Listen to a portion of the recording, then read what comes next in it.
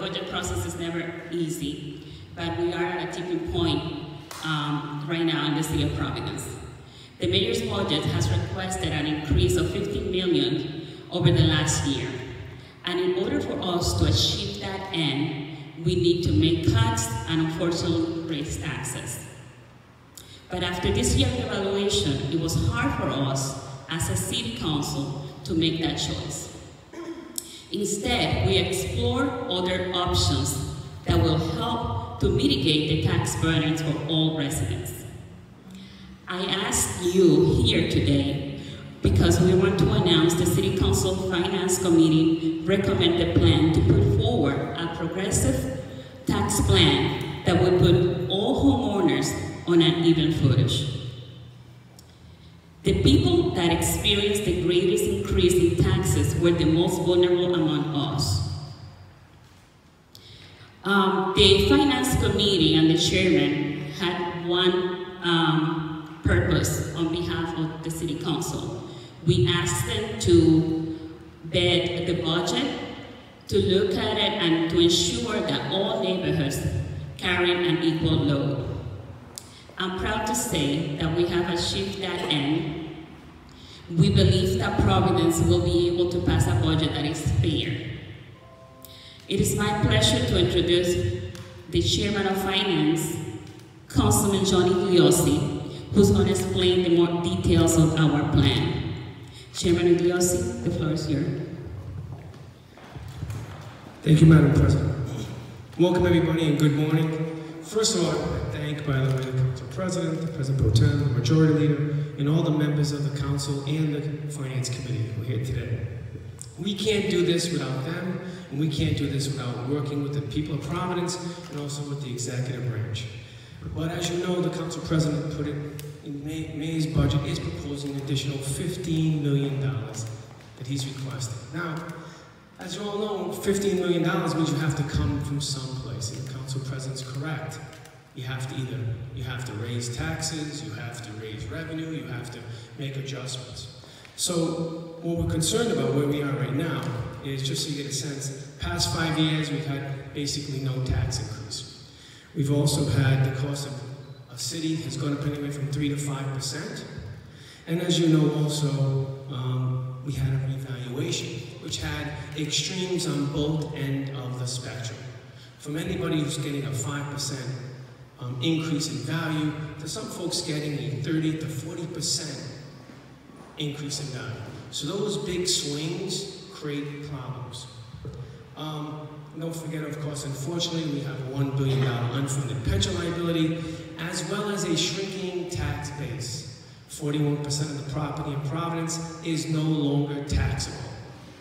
Those are the financial realities.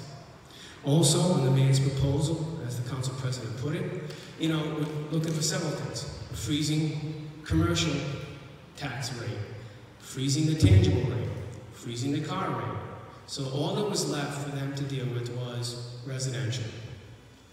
So in the mayor's proposal, he's looking for $15 million more. And in that, by the way, there are some justified increases. Of course, you have things dealing with the pension issues, you have the typical cost of doing business in the city. But there are also millions of dollars of additional things that you don't necessarily have to do right now, which are additional jobs, pay raises, and all due respect, millions of dollars for different types of parties and events.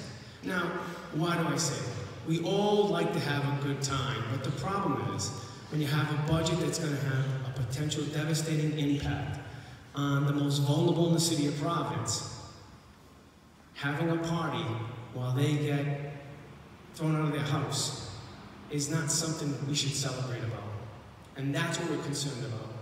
So we're looking to create a more fair, progressive, reasonable application of a tax policy throughout the city of Providence.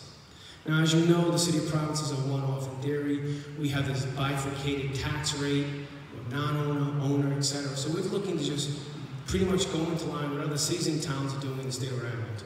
Go back to one tax rate and bring back the homestead exemption. Now, by doing that, we hopefully can smooth out these swings.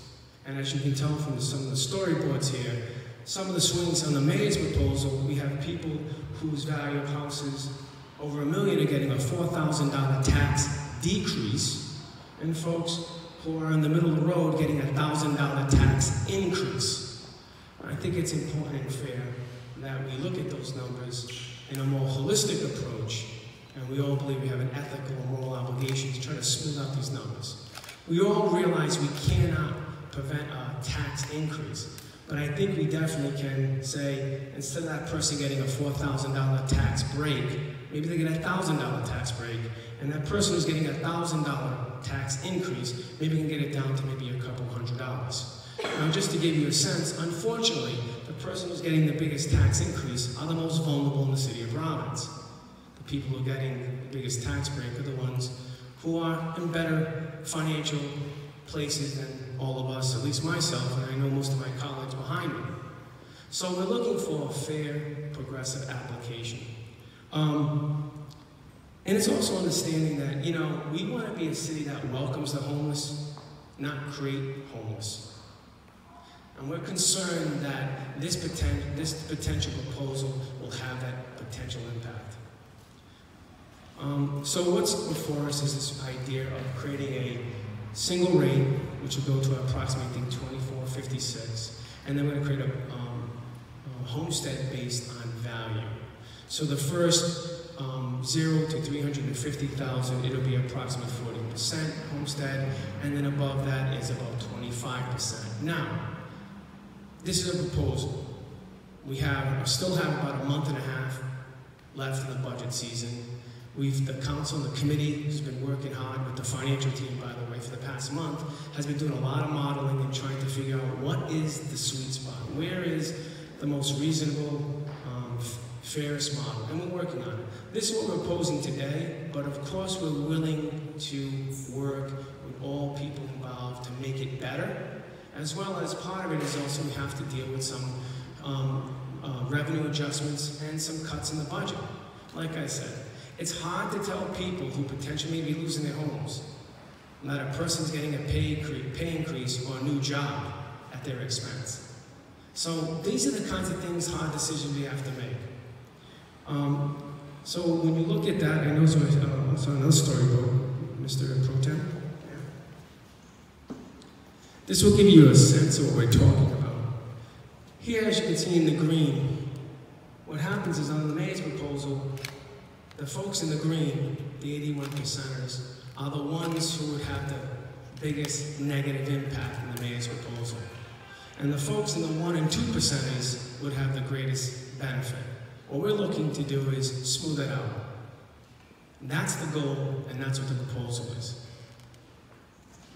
Thank you.